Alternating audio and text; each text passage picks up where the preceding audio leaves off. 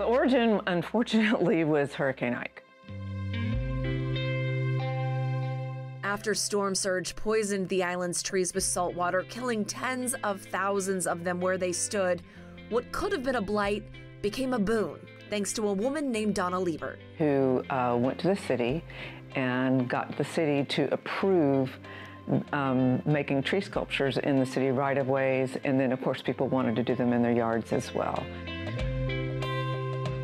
She has it in her mind she wants to save all of these trees that have been killed by the storm surge. You can't tell the story of Galveston Island's tree sculptures without this character. I'm a whittler. Now, most people think of whittling, and they think of tiny things. You work on big things. I just use a bigger pocket knife is all. With an engine. That's right. James D. Phillips, Jim to his friends, stumbled into wood carving later in life.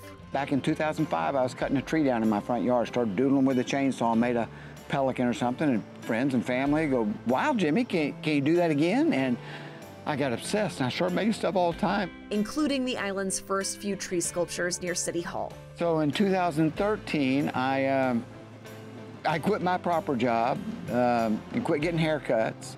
And now I just go around carving trees, and I make studio work in my backyard for sale down at the Renee Wiley Gallery. You can check out his work here and all over the island, along with carvings by other artists.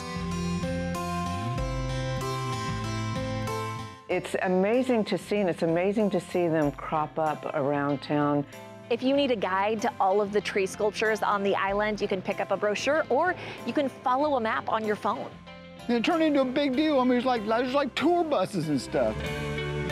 I just hopped in a golf cart with Jim and Priscilla Files, the executive director of the Galveston Island Tree Conservancy, to see some for myself.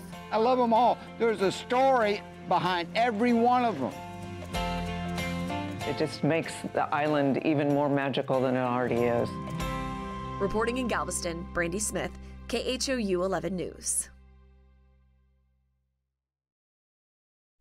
If you want to explore more hidden gems, you've got options. You can watch this playlist, check out this video, or go to khou.com/hiddengems. We have an interactive map there that will help you scout out where you want to go next, plus more details about all the gems we featured.